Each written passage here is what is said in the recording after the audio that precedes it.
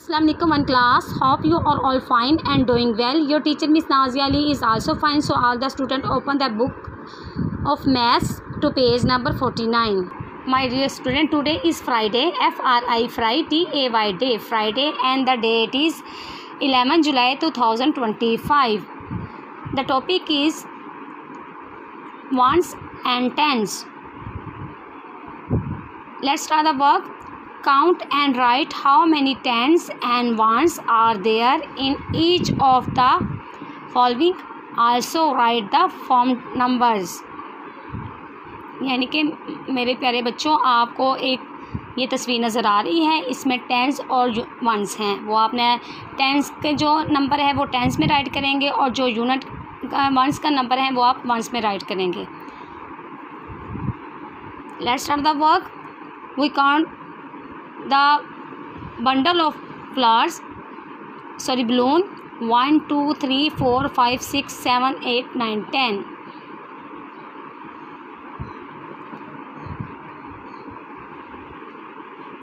Now we count the single balloon. 1 2 3 4 5 6. It's called ones. And the bundle of 10 balloons is called tens. The tens is the double value and the ones is single value.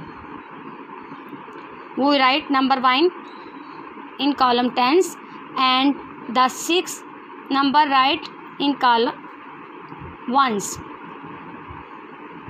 And the number is we write number 16. The second one is the bundle of flower balloons. 1 2 3 4 5 6 7 8. It means 18. We write the column in tens. The single balloon 1 and 2. We write column in ones. It means 82.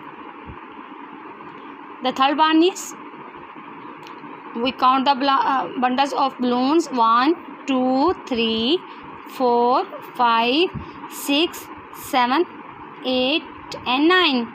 It means 19. We write column tens, number 9. And the single balloon, it means ones. We write number 1 in column ones. We write numbers 91. The fourth one is we count the bundle of balloons. 1 2 3 4 5 6 7. It means 70. We write number 70 in number 10. And the single balloon 1 2 3. We write number 3 in column ones. It means number 73. The last question is we count the bundle of balloons. 1 2 3 4 5.